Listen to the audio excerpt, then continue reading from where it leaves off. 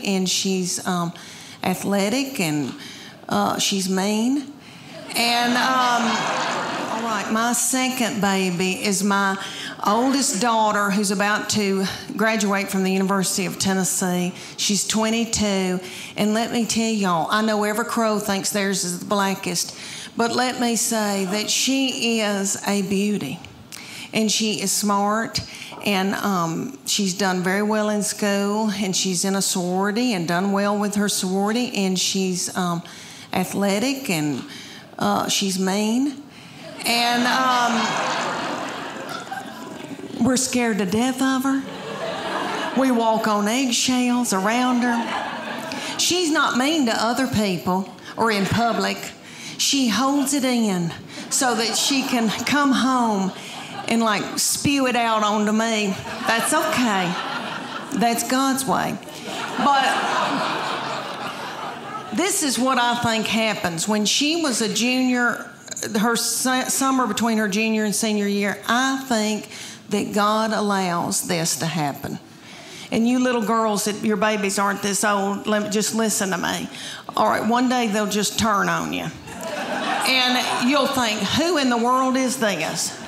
Who's coming down the steps in the morning? We don't know who this is. I think that God allows that because He knows that you're about to let your baby go off to college or whatever they're going to do, and He knows that you're grieving. So He makes them just as mean as He can so that you can let them go. And I believe that. That summer, the very breath that I breathed out of my nostrils made her so angry. We were not allowed to eat cereal in our own home because she couldn't stand to hear us chew. I don't mean to talk about her because she had a lot on her. She had to empty the dishwasher. Stuff like that. That's so hard. Okay, let me tell you about an example when she was probably your baby's age, y'all's little children, because y'all are so cute. Look, their thyroid's still functioning. Y'all still got hair. Good for y'all. Y'all got on little breeches. Yay. Okay. When my middle one, when she was in elementary school, I was so blessed that I got to take them to school and pick them up every day in my minivan. And I would watch them come out, my girls, and I saw them. They were in a good mood. I saw it. All right, they would be goosing each other and waving to all the little children and the principal. See you tomorrow. Okay. Then they'd come over to my minivan, get in, slam the door. That middle one would take her backpack and sling me in the back of the head with it. She'd say every day something like, I'm starving to death. You don't have a piece of cheese in this car?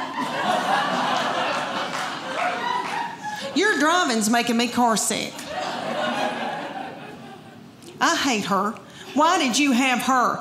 And the baby would be sitting over the back. She'd be going, Mom, Mom, Mom, Mom, Mom. And I'd say, what? And she'd go, Mom, Mom, Mom, Mom. I go, what? I'm listening. She could say some of the craziest things. She said to me one day, did Jesus ever have head lice? How do you answer that? I said, well, baby, I don't know. But if He did, I know He healed it. Let me tell y'all that I am a mama, and I have 3 children that I'm in love with, and I am now an empty nester. I have 2 in college and 1 married. And you'd think I'd look forward to being an empty nester. Some people go, woo. I don't feel woo. I miss them. My husband misses them. I found Netflix when I when the last one left, my baby child, she's now 20, when she left, I took to the bed and I ate chocolate-covered blueberries that you get at Target. And I found Netflix and I binged watched Scandal. Have y'all seen Scandal? That first season, the chemistry between the two main characters, I think something's really going on. Anyway, it set me on fire. And so I laid up in the bed and watched that and like ordered Jimmy John's from my bed. And my husband said, "Are you all right?" But I ended up getting sciatica from laying in the bed. I didn't get bed sores. I got sciatica and then ended up having to get physical therapy that cost $1,000 because of my deductible. But anyway, but I grieve so much over my kids being gone. All right, so when my husband gets home, he's as sad as I am. When he gets home, we just stare out into space. And he's very quiet. He's an introvert. He doesn't talk. He doesn't chat. So I just sit and talk to myself. And we have 2 beagle hounds, and we just sit and kiss them in the mouth. And they are yummy. And we go to bed. And a lot of y'all look really young in here, and I'm going to scare y'all to death. But I'm going to tell y'all, look at these young girls right here. I'm going to tell y'all what your future is going to be, okay? All right, when you get to be about your mid-40s, you're going to start a thing called perimenopause. It's before you go through menopause, and it makes you crazy. And you sweat in the bed at night. Okay, and all your hormones get messed up. All right, I go to the bedroom, and I am so hot at night that I put the air on 68 because I don't want to die. My husband puts it back up on 70. And he says, "You're freezing me to death." He's having to wear pajamas for the first time in our marriage. Okay. He said, "I can see my breath." That's a lie. But I know he is cold because one time he had to wear a toboggan. But anyway, we get in the bed, and that big beagle, who is 10 years old, a boy named Augie, who is so sweet, my husband spoons him in the bed. And then we've got a new little beagle that is a pocket beagle, and her name is Gigi, and she is so yummy. And she had a nervous tick when we got her, and she ate our couch. But other than that, I love her. And she gets in the bed, and she backs her little butthole up against my head at night, right here. And when we get, all right, so when my husband spoons that big one will wall his eyes at me and looks like, "I don't want him. I want you." So when my husband drifts off to sleep, that big beagle scoots over and then gets in the crook of my legs. So through the night, I break out in a sweat because I'm in perimenopause, and it's right here in the back of my neck. Dr. Oz said it.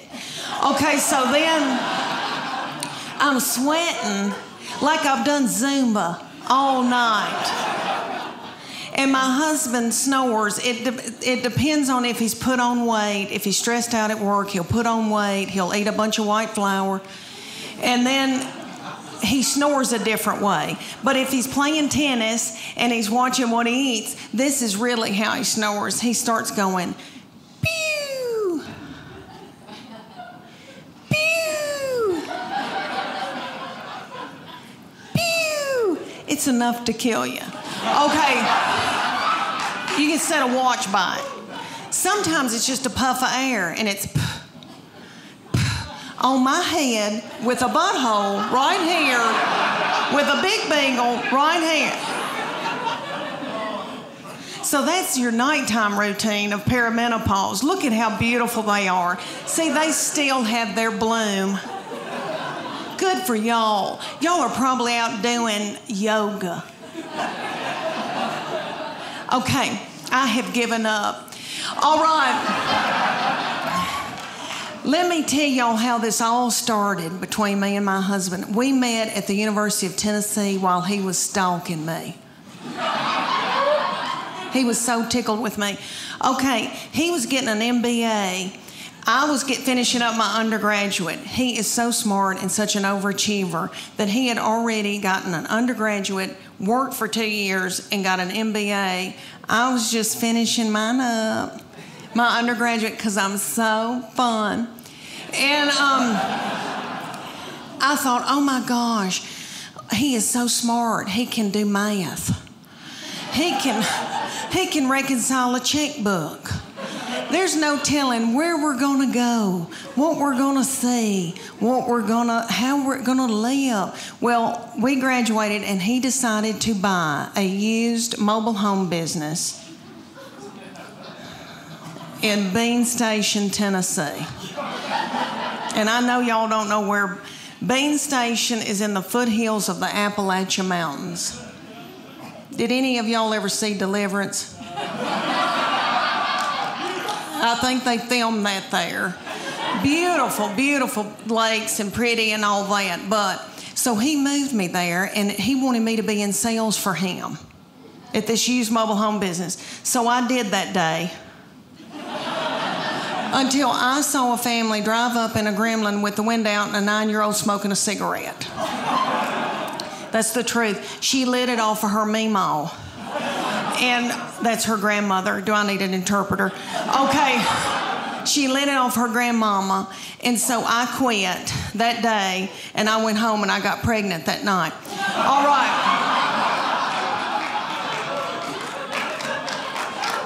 Thank you. I had 3 babies in 4.5 years. Yeah, it hurt. It did. I was pregnant and or breastfeeding for 6 straight years in the foothills of the Appalachian Mountains. And let me tell y'all, when I found out about my 3rd baby, I feel terrible how I reacted, but I was so overwhelmed and so tired. But I knew that day I didn't feel right. I thought, what is wrong with me? I'm tired and I kind of feel sick. And I thought, oh my gosh, surely I'm not pregnant this quick after this, because my girls were 20 months apart. So I had to know. I was crazy. I drove to the Walmart in the foothills of the Appalachian Mountains, and I took my 2 babies with me in the diaper bag and all that stuff you take with you, and I went into the Walmart and bought an EPT pregnancy test. I took it in the stall, and I tinkled on it. And my 3-year-old boy looked at me and said, "What, is it positive?" And it was. And I drove home just as fast as I could, and I called my husband at work, and I said, "You're trying to kill me, aren't you?" "Well, you're not going to, because I'm going to walk out in the woods and let the animals eat me."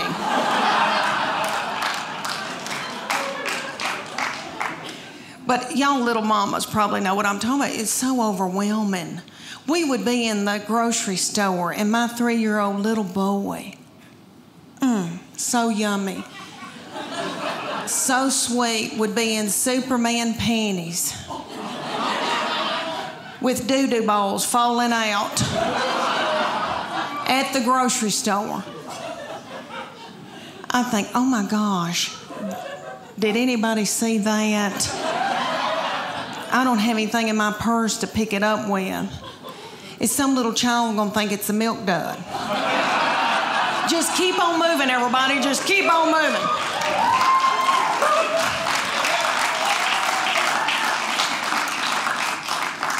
Oh, me. All right, now they are grown. And I cannot believe it. It just flew by. My boy is 24 years old, and he is married. He got out of college. He met his college sweetheart his freshman year. He said he would never marry young, but he did, and he brought her home. And all right, who in here has had boys and girls? Can you clap? Who do you think's easier to raise? I mean, just yell it out, boys or girls. Boys. Every once in a while, a little frail woman will yell, "Girl." And she's probably being threatened. But anyway, no. We love our girls. I love my girls. I truly do. And I know that when I'm in the nursing home, they'll be the ones to come and pluck my chin hairs. Because my boy will be off with his wife and her people. Because he said to me, he brought her home and he said, "You got a terrible look on your forehead." And I said, "Oh, it's nothing against her. It's just I'm jealous because I thought you would only love me." I know that's twisted. I know it is. But he was the best thing that ever happened to me. All right, my kids all yell at me and my husband, everybody's in a bad mood all the time. And he's the only one that's never fussed at me. And he was just the sweetest child growing up. And so when he said he was going to marry somebody and move off, it was awful. But let me say that I love her. And they live near us. And she's like another child to me. And it has been a blessing. She is very sweet and has forgiven me for my forehead looks. But anyway, but he said to me right before they got married, he goes, "Mom, she's going to be my immediate family. You're now my extended family." He said, "Mom, that's biblical." I thought, why did I show him the Bible? Let me tell you all about him. He's an old soul. Have you ever met anybody that was an old soul? He was born an 80-year-old man. He has had a garden since he was in 6th grade. He plays the mountain dulcimer and the banjo. He woodworks. He makes spoons.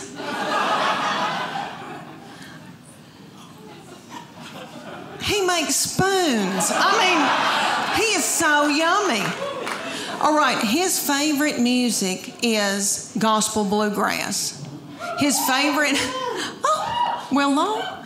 okay. Ding-a-ding-a-ding. All right. His favorite artist was Dr. Ralph Stanley. Dr. Ralph, look at you. Look at you. Knowing who Dr. Ralph Stanley is. Okay, for those of you who don't, he was on the Oh Brother Where Art Thou. That is probably the most famous thing he did. But he was the godfather of Mountain Soul. He ended up dying at like 92. He had a little cowboy hat propped on his head. Yummy. Okay, he would come through Knoxville, and I would take my son to see Dr. Ralph when my son couldn't drive. They propped little Dr. Ralph up on stage because he was so old. I almost threw my panties at him because that's what you do to Tom Jones. And I love him. But anyway, I'm standing there listening to Dr. Ralph Stanley singing gospel bluegrass, and I think to myself, how many teenage boys are listening to this? What are teenage boys listening to? Rihanna, Walk a Flock of Flame, some of that nasty goings on. I thought, wouldn't it be funny if I had to yell at my boy, "Turn that gospel bluegrass down. You're out of control." If I hear "I Saw the Light" one more time. All right, here's another example of meanness. My middle one is in a sorority at the University of Tennessee, and a lot of those little girls will come home that can't go home on the weekends. They'll come to our house, and I can cook for them. I enjoy it, I really do. And they can wash their clothes. Well, one little girl came, and I washed that little thing's clothes because she stayed 2 days. And all I said to her was, "Katie, you're so tiny. Your little underwear looks like a slingshot." That little girl thought it was funny, and my baby looked at me and went,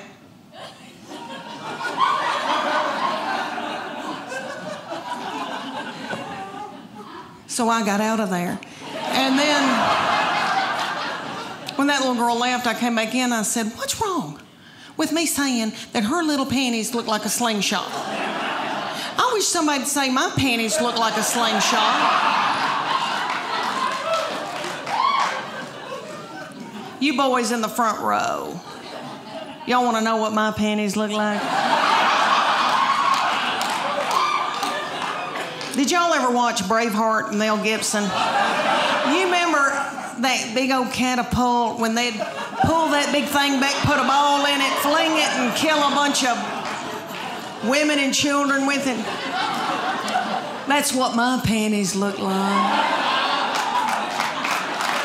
Thank you. Thank you. Oh. Thank you for clapping for my panties. I used to wear Victoria's Secret when I was their age, because I still had hope. But y'all know what? I quit wearing them. You know why? Because y'all know who owns Victoria's Secret? Satan.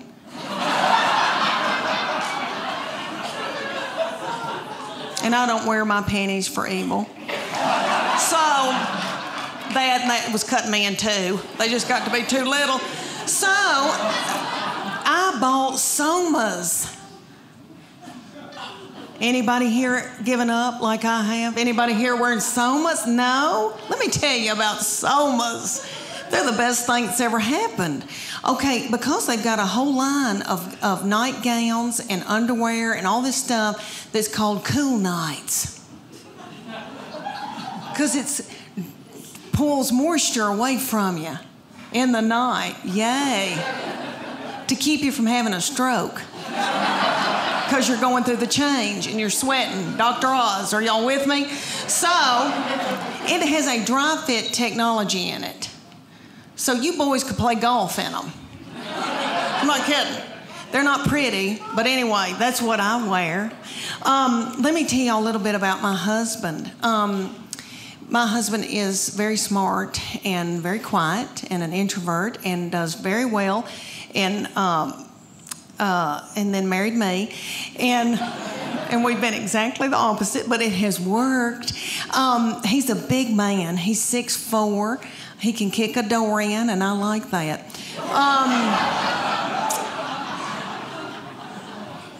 He works like a dog, and he loves a baby. Let me tell y'all that he is a baby cuddler at East Tennessee Children's Hospital. He cuddles the drug-dependent babies every week of the world as a volunteer. I know, sweet. He didn't help me with mine. But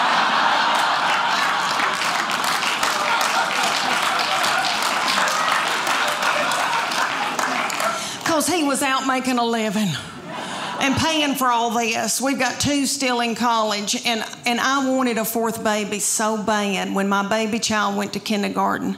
I nearly grieved myself to death. I thought, Lord, what am I going to do with all this time on my hands? I hope I don't get hooked on whiskey and start honky-tonking. And about 3 weeks into her going to kindergarten, I was like, woohoo! Woohoo! Now I can go get a pap smear without somebody sitting on my head.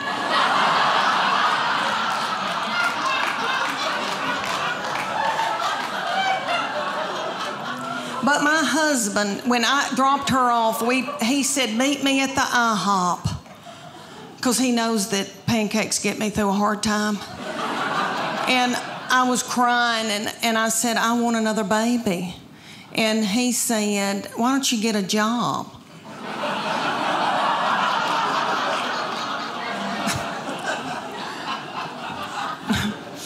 Yeah, right. So I said, I want a 4th baby. And he said, y'all are sucking the financial life out of me. So he bought me a dachshund. I had that dachshund for years. She's gone now. But let me tell you, she and I both got thyroid issues. She had cushions. I was walking her in our neighborhood one day, and a little girl came out in her driveway, and she said, can I pet your groundhog? Oh, y'all. So about my husband. All right, so my husband is a big man and is 6'4". I'm 5'8". We breed big kids. And we wanted them to be in sports and when they were growing up, and so we made them do all kinds of mess they didn't want to do. And we put our boy, when he was little bitty, we put him in T-ball. He hated it. I don't know if any of y'all have had a baby play t-ball, but for those of you who don't know, t-ball season, it's about 110 degrees outside. It's little children that are 4 look like they've got a diaper on under their baseball pants or a pull-up. The games last about 3 hours. Nobody ever hits the ball, throws the ball, catches the ball, makes contact with the ball. My baby laid in a fetal position in the outfield the entire season. He never touched a ball. Every once in a while, he'd pop his little head up and say, "Water." One game, it was so hot, and I told the middle one to go out and take her brother a water bottle. She was about 2.5, and she went walking out there with a tutu and a crown and a wand and her pink prostitute shoes from Walmart. She walked about halfway, stopped, got a glazed look over her eyes, pulled her little panties to the side, and pooped in the t-ball field. She really did. So I had to run out there and get a stick and flick it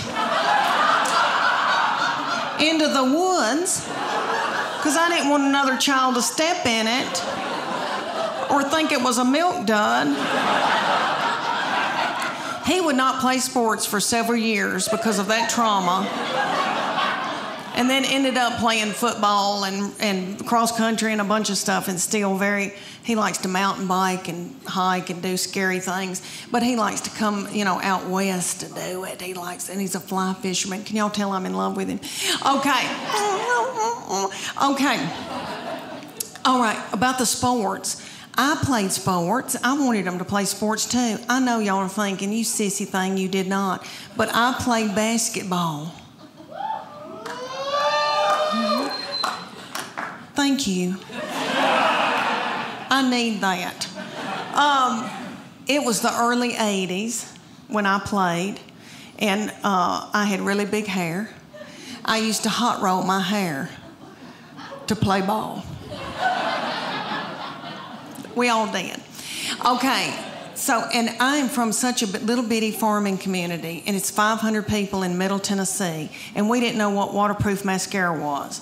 So by the end of my games, I looked like, say, if Tammy Wynette and Alice Cooper had a child together.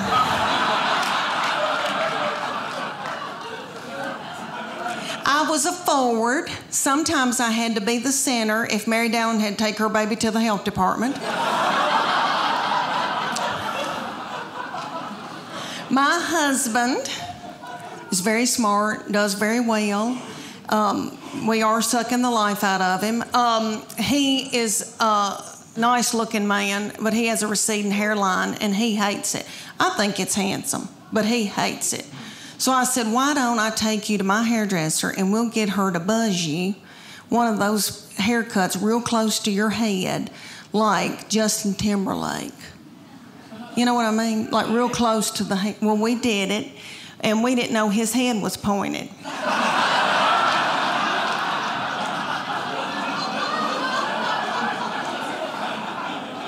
And he said, I look like somebody, and I can't quite think of who it is. And I said, is it Bull on Night Court?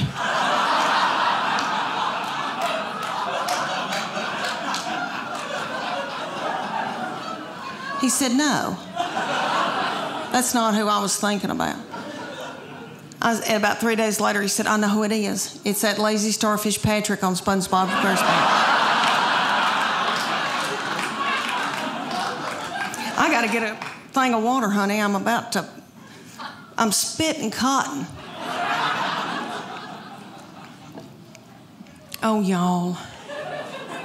I'm so much more, way more than I have. And since I had a baby in the hospital, I probably weigh about the same that I had a baby in the hospital. And back then, I remember thinking, oh my gosh, what in the world's happened to me? And I had my class reunion right after I had my first baby, and I wore a big jumper, and I was nursing. And I remember like drinking a Diet Coke, and my breast milk shot out the front of my dress.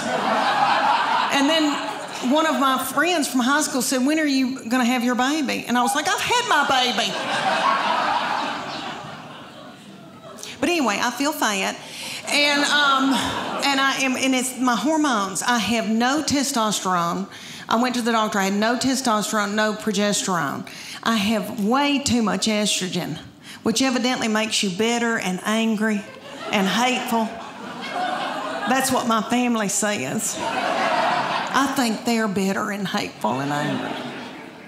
But it has messed up my weight and all that. Well, that, and I've been eating white flour. But I have been on every diet in the world. I've done everything. I've done Whole30. I've done South Beach. I have done Weight Watchers. All right, I praise God that Weight Watchers doesn't have a limit on how many times you can join.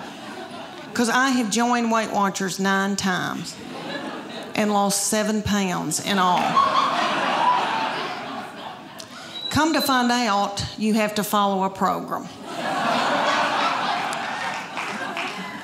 I know that, but I go because the meetings are funny, and it's like going to a comedy club.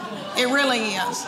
It's like AA, but it's for people who eat their emotions. And that's who I am. I eat my emotions. Like my husband would come home and the kids would be fighting and he'd say something like, what have you done all day? And I'd eat a hot dog and I don't even know where it came from. Well, I had to keep from drinking whiskey. I didn't want to get hooked on whiskey with little children. So I joined Weight Watchers so many times, and this last time, Oprah bought it. And they had Oprah on TV, and she was twirling pasta on a fork and running through tall grass. And I thought, well, if she can do it, I can do it. No. So, no, turns out, no, for the 9th time. But what the deal is they give you a point value on food. So fruits and vegetables are free.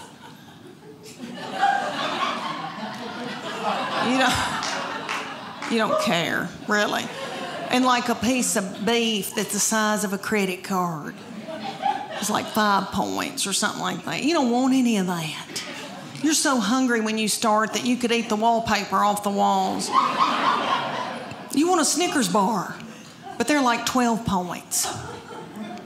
My sister goes on it every time I do, and she'll call me and she'll say, it's noon, and I've eaten all my points. Oh, y'all, I've done every kind of exercise in the world, and when I was y'all's age, I was so gung-ho, and I wanted to go and do, and I wanted to be firm and tone, and then one day I just said, I don't care. But, and that's a good feeling too, but when I was y'all's age, I was big into CrossFit. Do y'all have CrossFit here? Ooh, I hope y'all don't end up in a boot. All right. It is bad mamma jamma. And they came to Knoxville, and these young boys in their early 20s opened it up, and they were darling. And they both had little fannies that looked like baseballs. And I wanted my fanny to look like a baseball. So I got my good friend Becky. Becky and I joined CrossFit together. For those of you who don't know, it's like military moves, push-ups, pull-ups, that kind of thing. They'd put a big tractor tire in the parking lot, and they'd set Becky in it, and I'd pull her across the parking lot while she held her purse. Well, these boys came to us one day, and they said, hey, we're going to have a contest, and whoever wins it gets 3 months of free training. And it's going to be for the women and for the men. It's going to last 10 weeks. We're going to take your before and after picture, and then the whole gym's going to vote on whose body has changed the most. And we were like, yes. So one day, we show up, didn't know it was picture day. I had on a horrible-looking sports bra that had lost all of its support. And I should have bizzed it the night before. It had a gray tint to it, and it really wasn't gray. It was white. And if I'd have known it was going to be a picture day, I'd have gotten a spray tan. But anyway, they said, take your top off to me and Becky, and they go, just leave on your sports bra and your spandex, and we're going to take your picture. And I was like, whoa, wait a minute. And I didn't want those little boys to not ever want to marry and have children. So I said, Becky, me and you, we're going in the back. I said, I'm taking Becky's picture and she'll take mine. So we went in the back room, and Becky went. And I said, what are you doing, Becky? Don't you want to win this thing? I want to win it. So I took my spandex and shoved it under my stomach and went.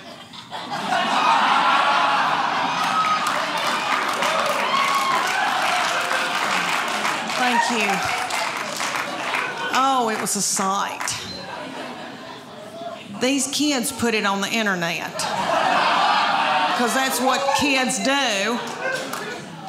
So if y'all Google it and you see this poor woman with her head cut off with these 2 feed sacks, oh, it was a sight. But what they said, they go, okay, and when I saw that, I thought, oh my gosh, you are what you eat, and I look like a big bun, is what I look like. But they said, you're going to eat paleo, and it's what God put upon the earth to sustain us. So if you can run it down and kill it, dig it out of the ground, pick it off of a bush, you can eat it. So that's lean meats, fruits, vegetables, nuts, berries, and seeds. That's no grain, no dairy. When's the last time any of y'all ever got off of white flour? Anybody? Oh, and you still can yell. Okay. Good for you. Oh my gosh, I had the shakes. Becky and I both were shaking. We drank a bunch of coffee. Then we had to have our teeth whitened. Anyway, my husband said, you are so hateful. Will you please eat a piece of white bread? I mean, it was awful. I mean, oh, how horrible if somebody had to get off of heroin. I mean, and I don't know what that's like, but I watched Shaft when I was little, and I remember it being a booger when somebody had to get off of heroin. This felt similar. It may not have been. Anyway, they took the after picture, and I made sure I had a spray tan. Let me tell you that, honey, because a spray tan takes 12 pounds off of you. Anyway, I had a spray tan. I had on a really cute sports bra and spandex. And I took mine, and I'm ashamed to tell y'all, but I won that thing. Oh, thank you. Thank you. I'm so ashamed that y'all are giving me that love. I know y'all are thinking, what happened, Leanne? I'll tell you what happened. I spotted a tortilla. That's what happened. Oh, y'all, it is summer finally. I know. I'm so tickled that we now got spring and we're about to get into summer. Okay, it's bathing suit time. I know y'all are tickled. To go and try on bathing suits. Yay. I'd rather take a bullet. But it's that thing everybody has to do. I did a big show for a bunch of women one time, and a woman came up to me and said, have you ever seen the swim dress at Land's End at Sears? And I was like, no, I'm not dead yet. But she goes, no, I'm not. It'll change your life. So I go to the Sears in my hometown. Have y'all been to Sears lately? There's not a soul in Sears. There's nobody shopping, nobody working. The lights are all on. I thought, are they running dope out of Sears? But I got a swim dress and I'm beautiful in it. I am beautiful in it. It covers up all my boogity boo. Okay, so what I've worn for years, over the years, is a miracle suit. The miracle suit is at department stores. It's got a tag on it that says lose 10 pounds in 10 minutes. And you do, because you sweat yourself to death trying to get it on. Because it's a one piece and there's a girdle in it. I know, gross. Okay, have you eaten? All right, there's a girdle in it, so it smooths you out real cute through here. You look real nice through here because it squeezes your fat out and every other hole. And don't get it wet. Somebody will have to cut it off of you. So I buy it. I bought it for years. I bought it and I looked terrible in it. And I knew it, so I'd buy a big sarong and like wrap it around my body and then act like I'm reading a book. Okay, so my good friend knew that I was buying miracle suits. She goes, I want one. So she took her 14-year-old girl and they went to the department store and they got in the dressing room and the 14-year-old was sacking her mama up in this bathing suit. They both broke out in a sweat over their lip. And the 14-year-old said, ooh, gross. Mom, put it back, let's get out of here. She said, I can't, I gotta buy it. I just peed in it. Thank y'all so